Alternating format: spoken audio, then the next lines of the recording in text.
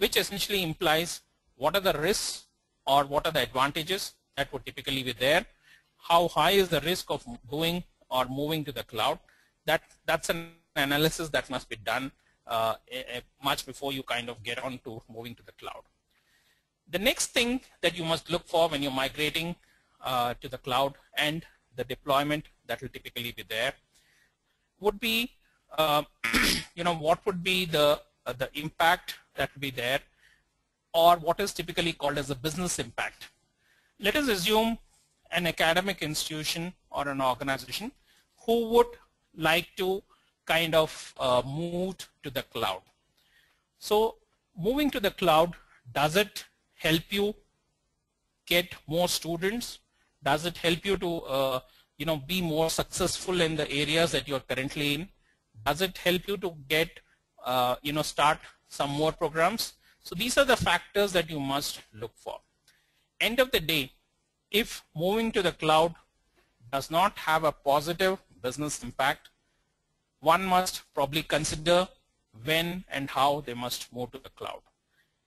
If it is business as usual, which you would like to kind of change, you must also consider doing that to basically help evaluate the business impact that will typically be there.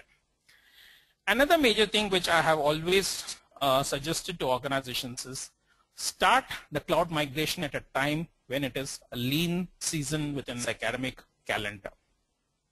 What I would mean is you have all the students on the campus, you have all the faculty on the campus, a whole lot of classes are going on. That's definitely not the best time to start experimenting.